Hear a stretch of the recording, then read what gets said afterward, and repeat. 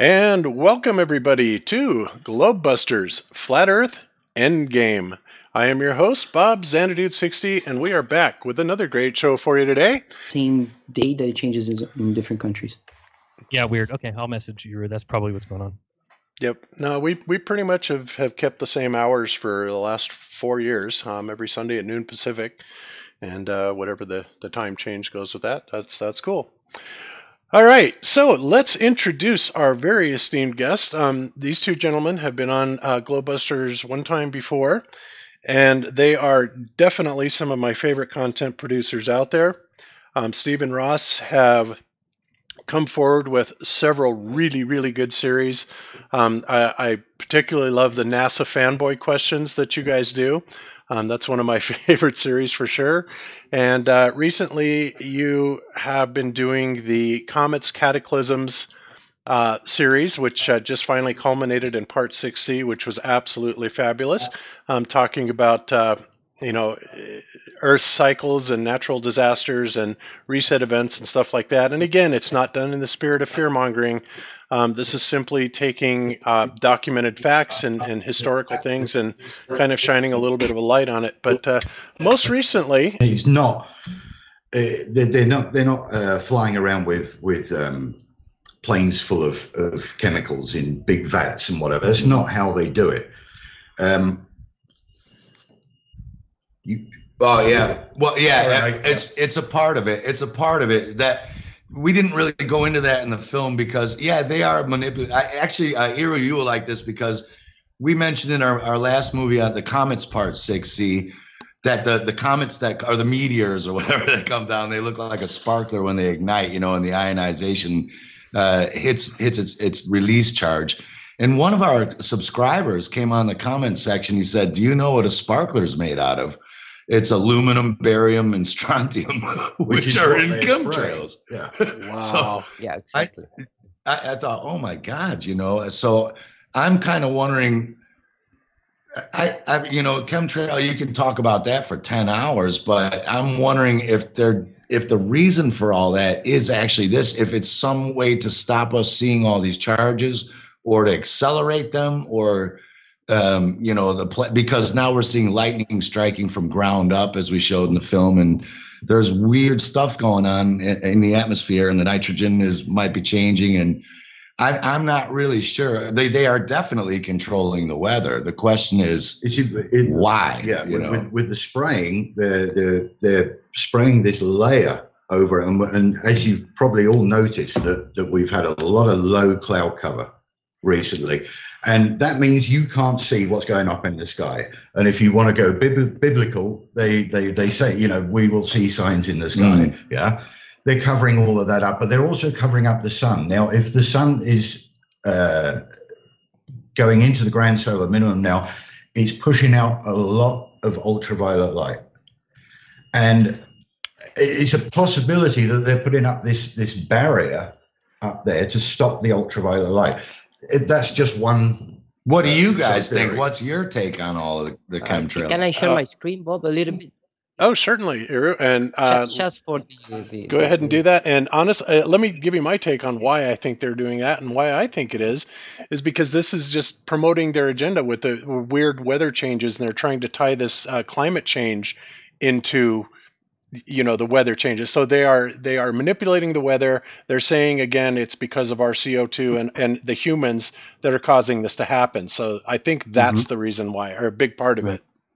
And you are sharing and presenting, Iro. Go for it. Okay. No. I just want to share here with with us, of course, with the public out there also. But when I prepare my conference for Madrid, I related the man-made comet, an asteroid, quote unquote asteroid, with the Blue Beam project, because for me it's like a super giant soup, in terms of what they are doing in our real life, but also I am not forget that they have like multiple agendas. So when I was looking and researching for complete my conference, I came across with all news, and I have a ton of this, which there are official news that saying that from the 60s, 50s, 70s.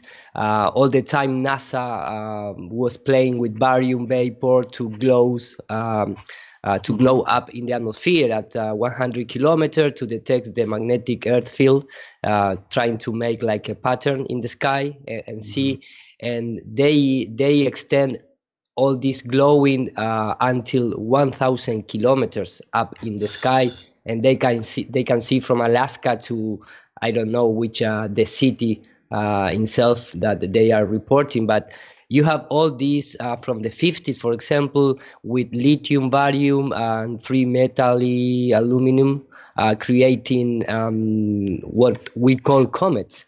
And of course, I believe that nature has its own method to produce this. For me, the comets or asteroids are just electrical discharge from the sky, and in fact, it's a very well known the phenomena called globular lightings, which are spherical balls of electricity that moves between 5 seconds to 30 seconds in the sky, sometimes in a straight path, in a horizontal way, left to right, for example, things like that, and make a big explosion when the discharge ends, create a really big sound in the sky, and you can still you can smell like rotten eggs, type of exactly.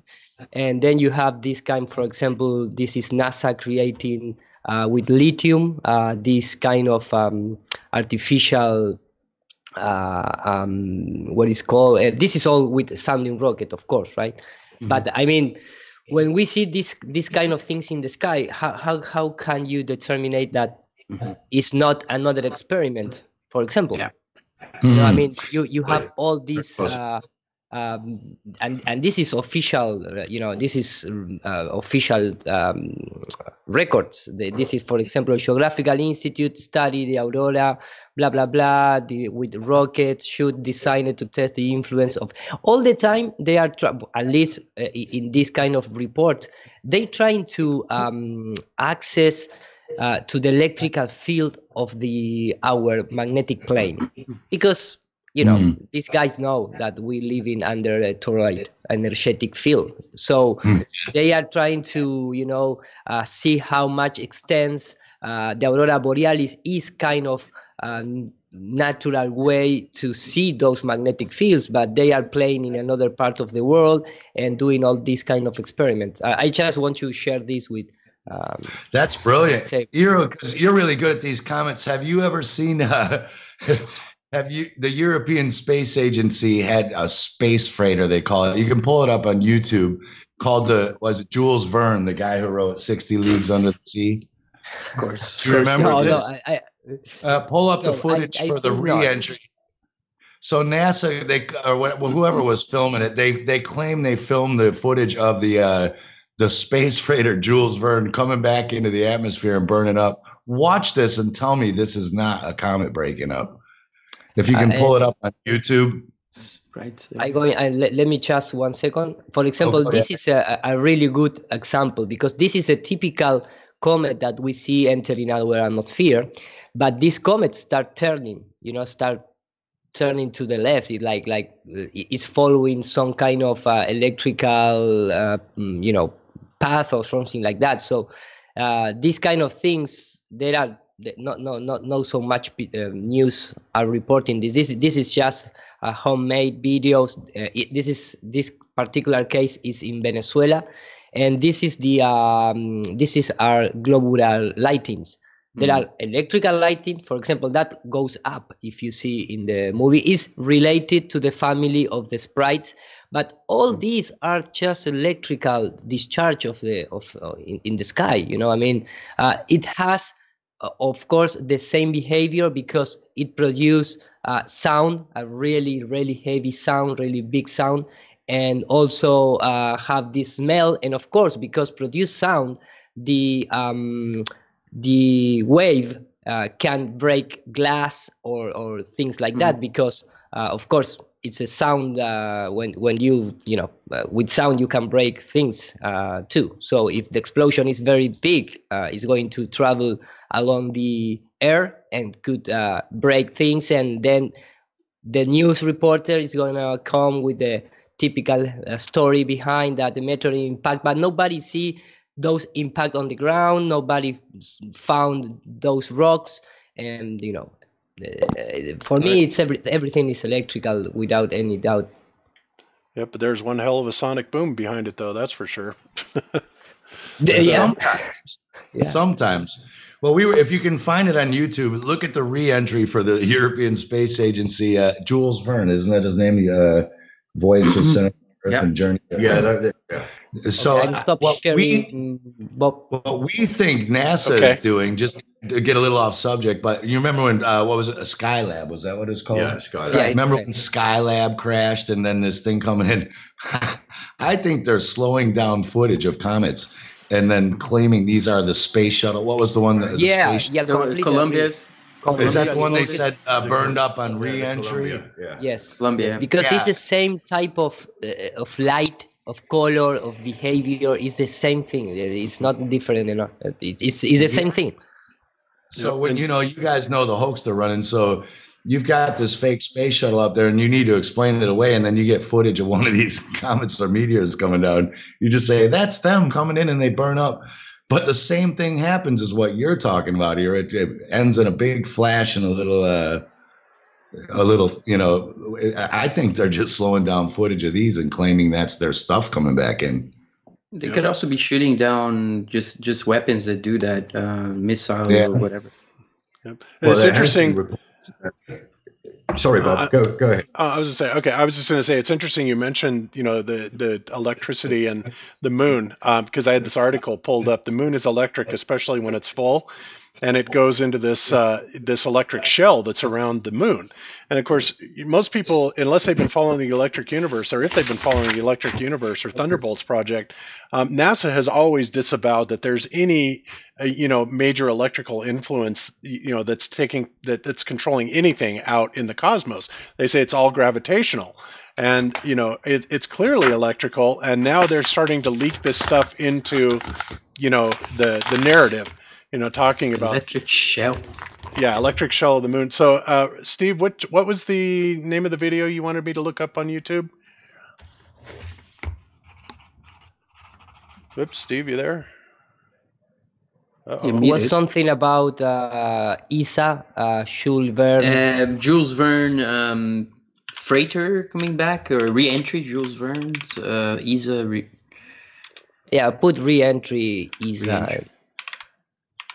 Yeah, what happened to Stephen Ross? The predicted program of YouTube do the rest.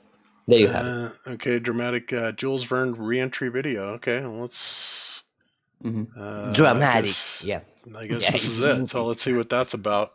And Stephen Ross, I don't know what happened. We lost you guys. Where are you? They're muted. It seems like it. Are they muted? Yeah, sorry, we're muted. Yeah. We're muted, Okay. Boy, we're getting worried about you there. We thought they came and got you. So imagine you slow down, comet footage or meteor footage, so-called. To me, this looks just like it.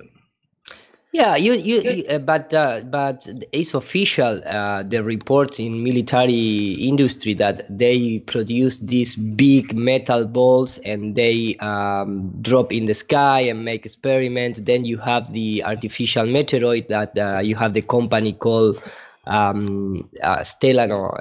There is a Japanese company that produce these kind of things too in an artificial way.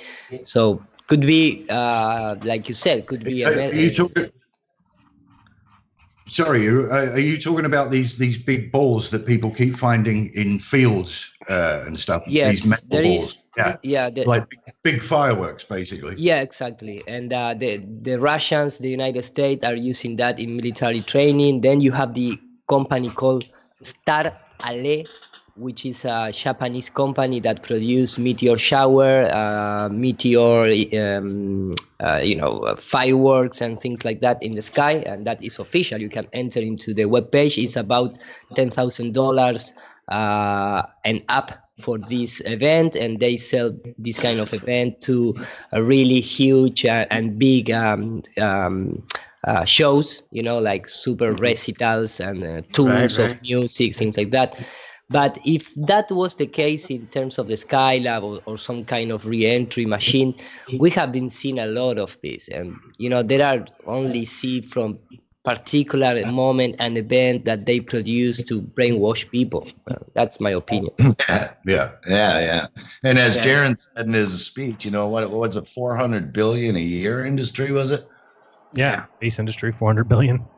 That's crazy, man. Yeah. So 50 million a day for cartoons. Yeah, well, Exactly. 60 million now.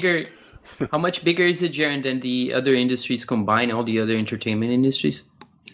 It's just bigger, but it's pretty close. I mean, if you take all the industries, talking about music, talking about Hollywood, talking about video game industry, I think all that combines around 350. So still, space industry is more than all of them combined, which is insane to think about. Even if you think about the music industry and everything that goes, and that's all of online purchasing, that's all of iTunes, that's every album released. And if you look at all movies, that's Hollywood, that's box office, that's home entertainment, that's all across the earth, so that's crazy to even think that the space industry is worth so much more.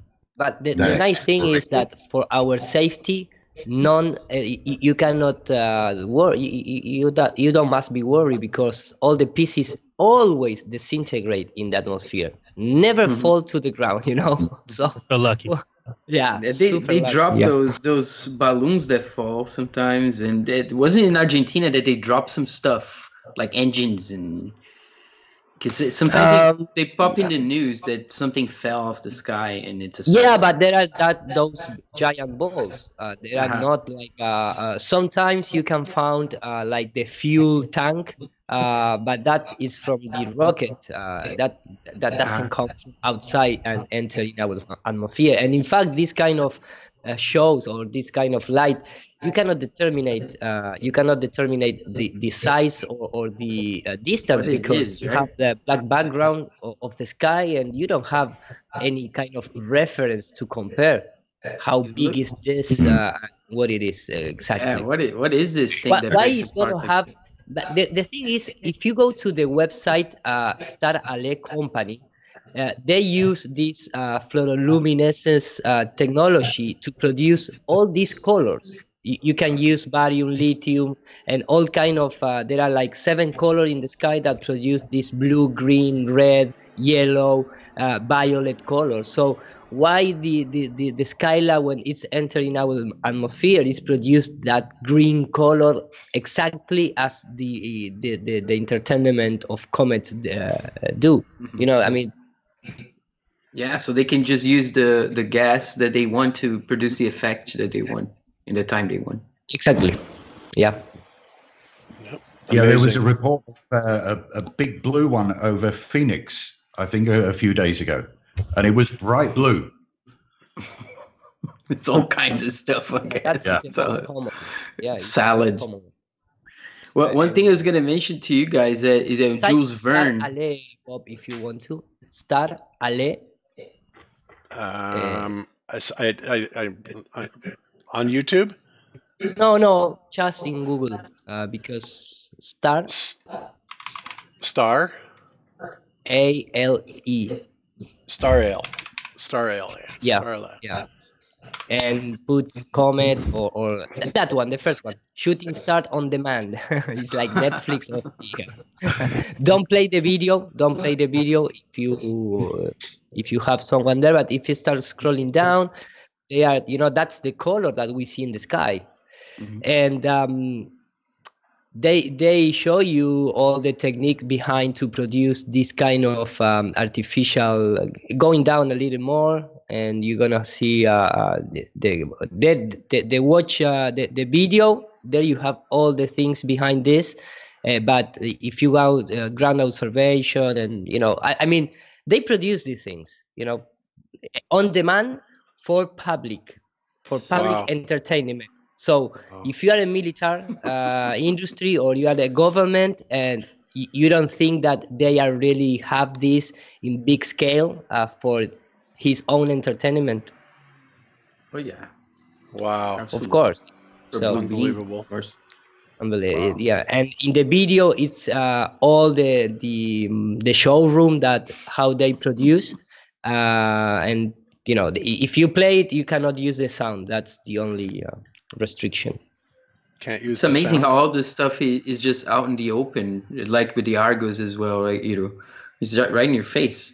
It's right in your face, yes. And they say this. The funny thing is that if you go in a little more, that one, for example, they say that they put like this tiny cube satellite shooting the spheres in the sky. They always need, you know, put in your head that they are using satellite and things like that. That's the funny part. I mean, they put this satellite shooting meteor in the sky. What the? It's one of the cube ones.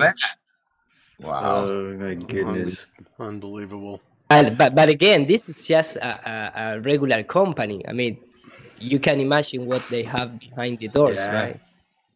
Wow. Yeah, I was gonna mention as well, like since you guys mentioned Jules Verne, and the name came up, of course, in 1969. There's a film with Werner von Braun talking about going to the moon. Right in '69, something produced like it's like 1 hour and a half, and the first quotes and all the quotes in that film come from Jules Verne, and he talks about how the actual capsule was modeled after Jules Verne's capsule, and he compares the moon capsule to Jules Verne's capsule.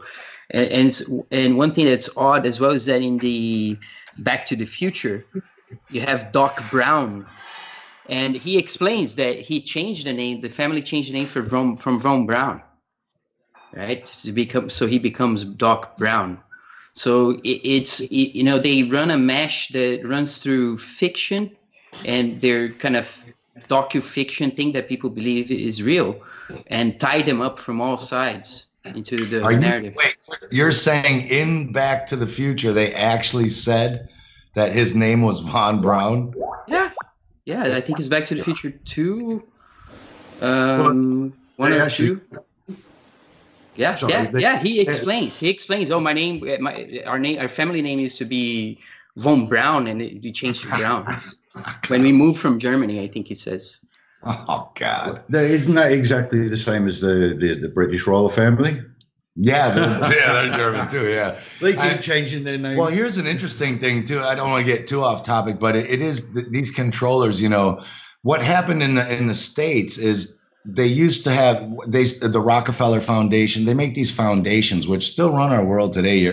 The governments are run by these think tanks and corporations and NGOs. But they took over the literary societies, right?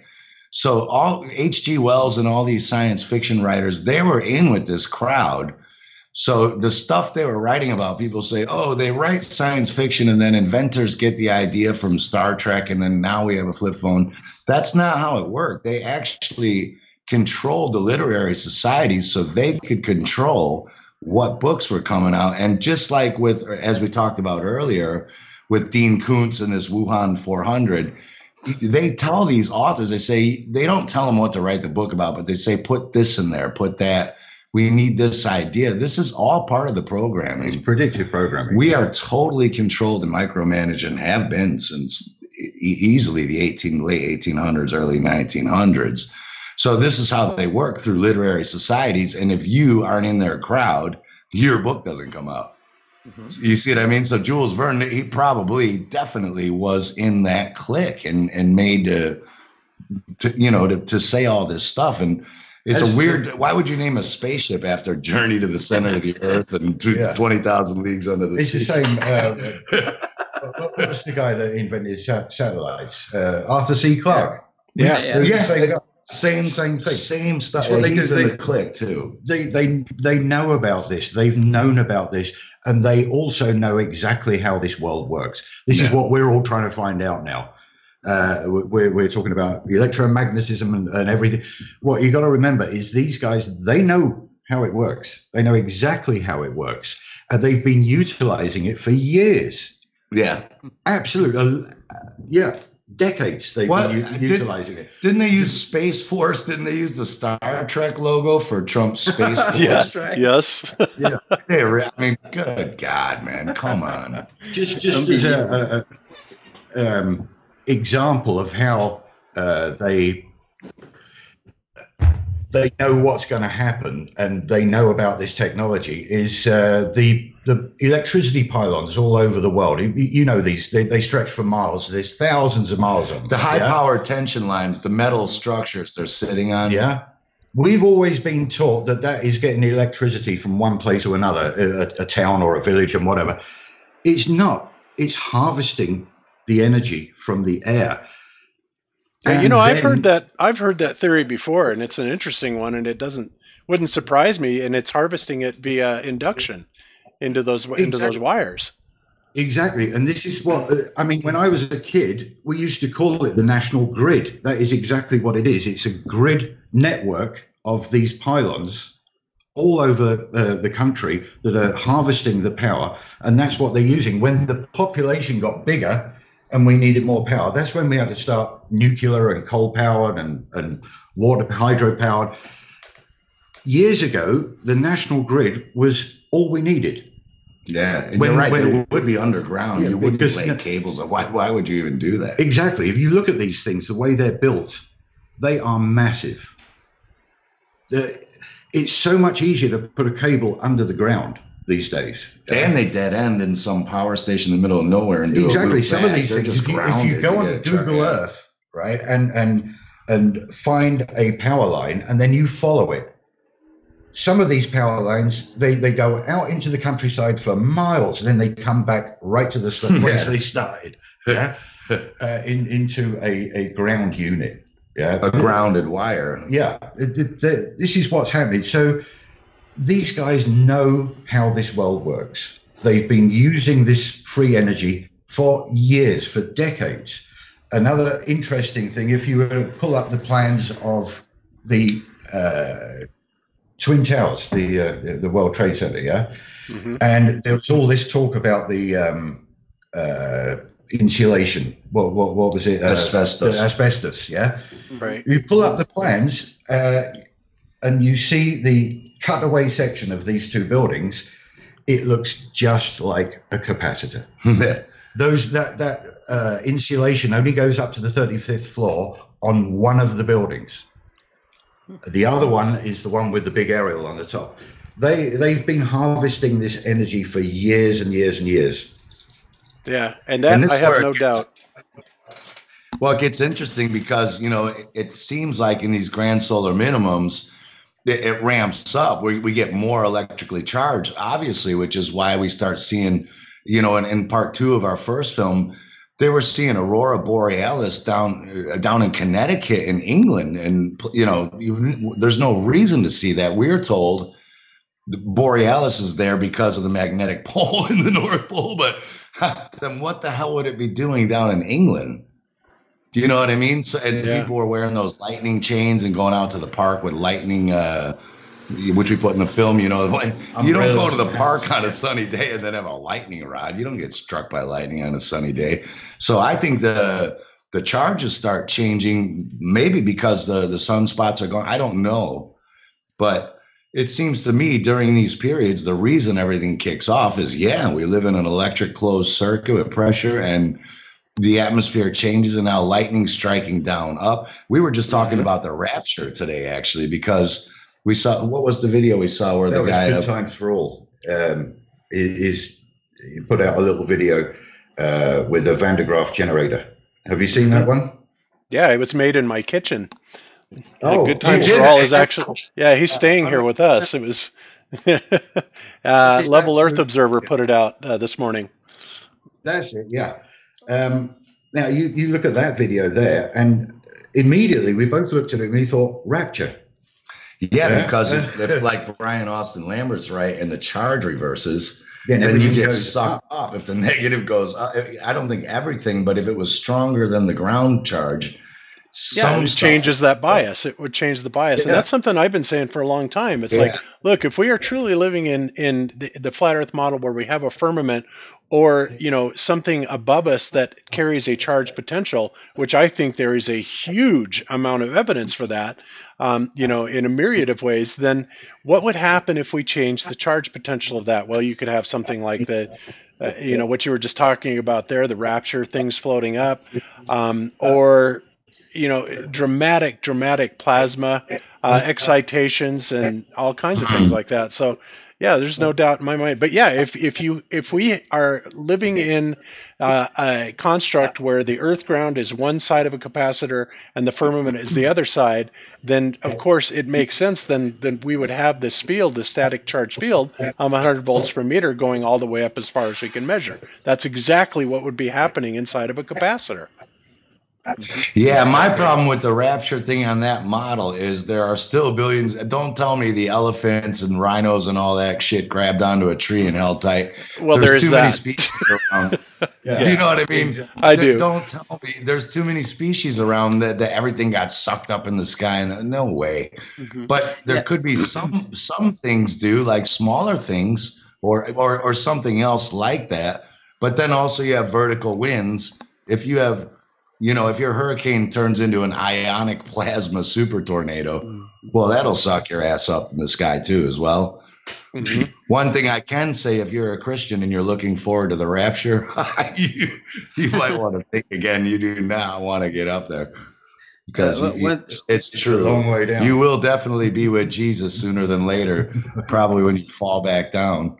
So, One thing I was going to mention is that there have been reports from antiquity I read in my channel from a book from 2,000 years ago that covered many extreme odd events, and it included lightning happening out of nowhere with no clouds. Many reports. So that's from ancient Rome. That's one thing. Another thing I know from Aboriginal stories in South America, there's an indigenous group. I think the book's called Women in the Forest. They talk about an inversion where things go upside down. All of a sudden, things get completely turned around from time to time. So that story is out there. And then we know, I guess, not sure you guys know of the channel Stellium 7. Oh yeah, definitely. That's Mike. I don't. Stadium 7? Stellium. Stellium. His name is Mike. Okay. He's Flat Earth Man's best friend, and he lives over there in Spain. Yeah, Spain. Yeah. Cool. Yeah, and he found what he found is that there's a mountain near where he lives. Looks like a mountain, but he has dozens of coincidences, relationships between that mountain being a being that has been petrified, and there's a lot of evidence supporting this kind of thing. There's many sides to it, so it is odd, and that would be a gigantic being. This thing was 1 kilometer high. Oh, a Titan. Yeah. Well, if you guys check out Roger at Mud Fossil University, have you ever seen this? Yep. He's another one. DNA testing done on these rocks, and there's DNA in these human rocks. DNA. Yeah. Unbelievable. And he shows you that these are tissues with blood, and it is unbelievable. It does appear that, and you can see a lot of these rock structures. It's an elephant. You can see what it is. God, imagine, if everything was that big. Yeah, that's how it ties into the grand solar minimums. When we go through these, it pretty much wipes everything out, and we have to start again. Yeah, exactly. Yeah, that brings in now creation, the chicken or the egg. You're like, where do we all just manifest out of, the chicken or the egg? You can't have a kid without a fetus, but you can't. So where does all this life pop back up again? Well, what I was saying with the buildings that we're looking, if you're looking at the mud flood and all these, the buildings back then, they all had bigger doors, bigger windows, bigger everything. And it all points towards that before the last reset, we were bigger. And the reset before that, we were bigger again. And then you go back to the giants and to the titans, and everything got bigger. And it's as if every time we have a reset, we lose a bit of pressure in this construct that we live in. And oxygen content goes down as well. The oxygen, exactly. Yeah. And everything gets smaller. Yeah. Well, exactly. Yeah. So it does. It's bizarre as it sounds when you really look into this subject. It does look like everybody was huge back then. And I don't know what you guys get into the dinosaur. You know, Eric Dubay had his dinosaurs aren't real and all that. But what I think is that some, T-Rex and Brontosaurus, that's probably bogus. But really, if you can have a woolly mammoth, why couldn't Triceratops just be a big ancient rhino? Do you see what I mean? Possible. Yeah. Maybe some of the dinosaurs are there, and then because they had to sensationalize it, they go, well, now we need T-Rex. So they make up a bunch of the crap, but maybe there were giant armadillos and rhinos and maybe there was, whatever. But the thing is, the only bones that they actually have found is like mammoth and Triceratops, which is a big rhino, as you said. All of these other ones, these with feathers and fins and all this. That's rubbish. Well, I mean, look at the whales; they're huge. Like a blue whale is giant. It's still here. And if they do find these bones, they're in the Smithsonian. You'll never see it. Yeah, I mean, even the guys looking at the what do you call them? Archaeologists. Yep. Yeah. So we know of a number of these animals, very massive bears, bigger bears and bigger kangaroos that started disappearing when humans supposedly moved in the mainstream narrative to Australia. So that's around 40,000 years ago in their narrative. After, I think that's even before the end of the Ice Age, of course, before the end of the Ice Age. So supposedly when the humans got there, they were all much more fauna in Australia. That's one of the stories they tell, but supposedly that's all coming from a fossil record, but that's the kind of stuff that you have to dig to compare. Yeah, exactly. Well, this is your field, actually. I wanted to ask you this, actually. They say that it started out with prokaryotes and eukaryotes, right? And then somehow they morphed into larger things and turned into fish and then crawled on the land. That's the mainstream narrative. But there are still prokaryotes and eukaryotes today that are exactly the same as they claim were 2 billion years ago. Why have they not evolved? Right? Exactly. Right. How could they still be here if we all came from there? It's exactly the same as the missing link. You will never find the missing link. You'll never find a fish with small legs on it. It's like if we evolved from monkeys, then why are there still monkeys, right? It's the same kind of question. Exactly. Yeah. You say it's a common ancestor and so on, but what you do find for sure is a history of many frauds for trying to find a missing link. For sure. Yep. Well, so, it's also in their timeline, these species just pop up. There's like billions of years of no evolution, and then there's dinosaurs. And you're like, what? They're their whole chart does like that. Then where are the Miocene apes? They said, there were 12 species of Miocene apes. Where are they? If we came from them, wouldn't they